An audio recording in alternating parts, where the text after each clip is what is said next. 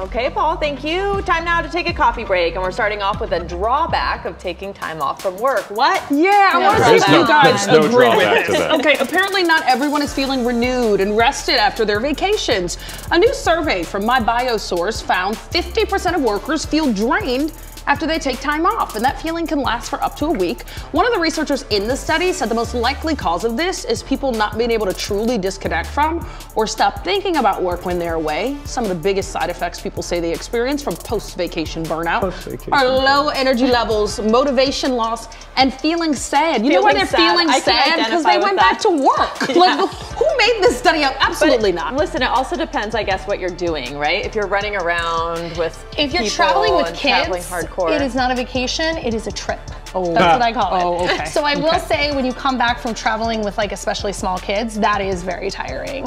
But I still want to do it. Right. You know, it's still a time away that I want. Yeah. And then need. you're thinking, I just used all those days and I didn't get rest. And now I'm sad and I'm back at work. Maybe always good to add a couple days on the end. The survey doesn't say everyone, it says most. I'm in the minority. I feel Me great. too. I feel great when I come back wonderful. from vacation. Just the only sad feeling is like, gotta wake up at 3 a.m. It again. lasts like a whole day. And then it just feels like you never went on the vacation. Exactly. Yeah. Okay. Well, another pastime, going out to a restaurant with more than a couple of friends may take you some extra planning. According to the Wall Street Journal, tables for more than 6 people are getting much harder to come by.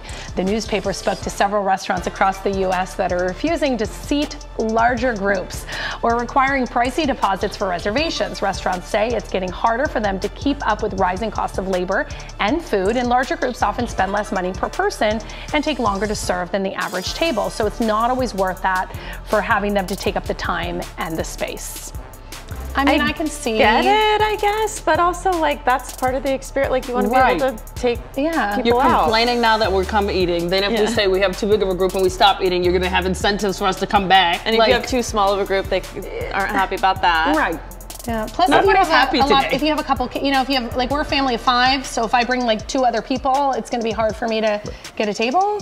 I'll be the contrarian, just having been a server for so long. When you see the group of 6 come in, it probably takes up 2 of your tables, which could be 2 4s, and 4s usually spend more. So you're going. I mean, if it's just a numbers game, then you're not going to make as much money. But you're a restaurant, you have tables. Whoever comes in should be able to fill the tables. Yeah, even if better you're to going to get make those less butts money. in the chairs than have them empty. 6 is better than 0. Yes, That's Very true. exactly. I love when Waiter Paul jumps in. Waiter Paul Who makes appearances every now and then. Most of them too put, like, if you have above more than 5 people or more than 6 people, they put the gratuity on there. Yeah, so it's already added. It's like fixed on there. And make sure you ask, because not every server tells you the gratuity is already included, hoping for the double 18%. So, pro tip right there. You're taking my consumer tips, Paul. Here's some other tips. We all know you shouldn't talk with a full mouth of food. More manners tomorrow. Or chew with your mouth open, but neither of those is the biggest deal breaker when it comes to food. Turns out the biggest dining turn off a table of 6. No, just kidding.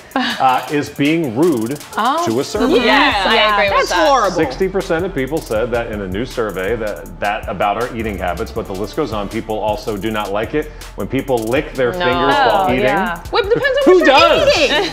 No, stop it. Double if dipping. you're eating chicken wings and you got a little sauce on it, you gonna lick the finger? That's why God created the napkin. Nah, y'all better let me live. This doesn't apply to Louisiana. I was just about to say. I love that I'm the only one crawfish, disagreeing. it's like, all right, just, Thank you. Could I have a disclaimer here? Some of the biggest differences that cause tension in relationships and issues having to do with food. So be nice to your server. It'll make the whole experience better. Don't lick your fingers. I also don't like when people say, oh, I'm going to have this salad, but substitute this and I want this instead. Like, that's Super high embarrassing to me. maintenance. Yes. Yeah. I like hide if I have a friend. I feel like that starts kind doing of falls in the category of being rude to the Yes. server or sending things back without And then I good feel like reason. I'm judged, you know, like I'm sitting at the table with that one person, but now we're the whole table is being clouded. Yeah, I agree. Those people.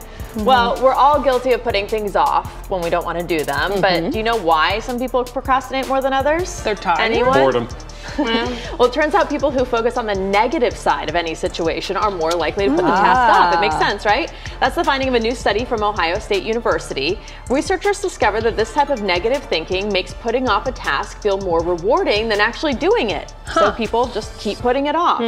The good news is, though, getting yourself to procrastinate less frequently could be as easy as just changing your attitude about a task. But that, of course, is more easily said than done. Maybe it's because people feel like a little sense of control, like, I don't have to do that. I can control not doing this thing I don't want to do. Or maybe sometimes I'll tell myself, like, I'm going to do that tomorrow because it's going to take this amount of time and I have more time tomorrow. And then tomorrow comes and you don't do it. And then the next day you put it on again.